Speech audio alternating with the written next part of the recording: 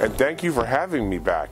It's a week before Christmas, and I'd like to thank the Hamilton Drug Alliance for having me back again and picking me up from the North Pole and bringing me to Hamilton, New Jersey, the blueberry capital of the United States.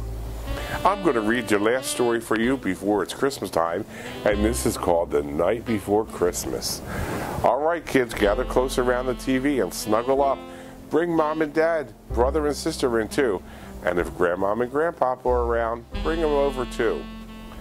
Are we ready? Okay. 'Twas the night before Christmas, when all through the house not a creature was stirring, not even a mouse.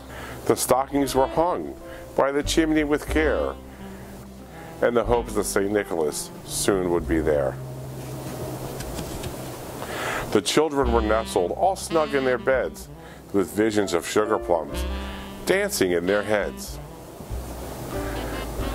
And Mama in her kerchief and I in my cap had just settled our brains for a long winter's nap. When out on the lawn there arose such a clatter, I sprang from my bed to see what was the matter. Away to the window I flew like a flash, tore open the shutters, and threw up the sash. The moon on the breast of the new fallen snow gave the luster of midday to objects below. When what to my wondering eyes appear but a miniature sleigh with 8 tiny reindeer, with a little old driver so lively and quick, I knew in a moment it must be St. Nick.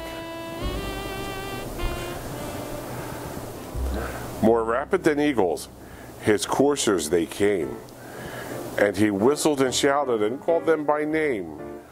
Now Dasher, now Dancer, now Prancer and Vixen, on Comet, on Cupid, on Donner and Blitzen.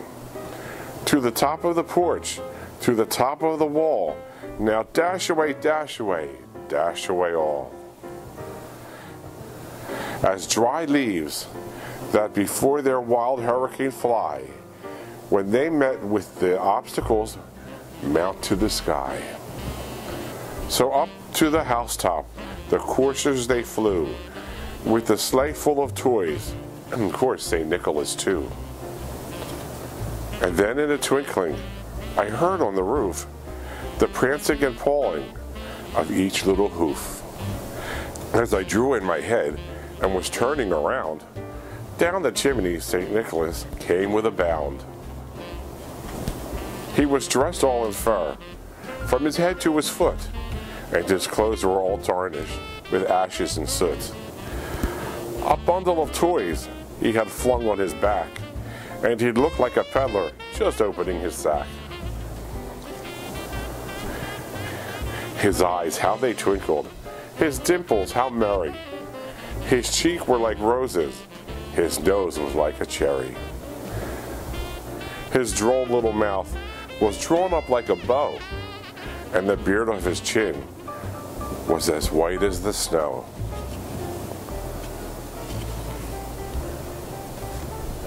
The stump of a pipe he held tight in his teeth, and the smoke it encircled his head like a wreath.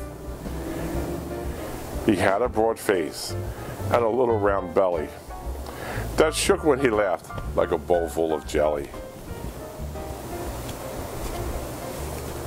He was chubby and plump, a right jolly old elf, and I laughed when I saw him in spite of myself. A wink of his eye and a twist of his head soon gave me to know I had nothing to dread. He spoke not a word, but went straight to his work, and filled all the stoppings, then turned with a jerk, and laying his finger aside of his nose, and giving a nod, up the chimney he rose. He sprang to his sleigh, to his team he gave a whistle, and away they all flew.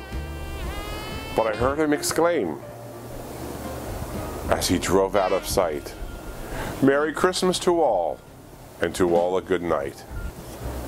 All right, boys and girls, We just have a week before Christmas, so Merry Christmas. Be good. God bless. And once again, thank you to the Hamilton Drug Alliance for bringing me to Hamilton again to visit with you all. Have a Merry Christmas and a very Happy New Year. Bye.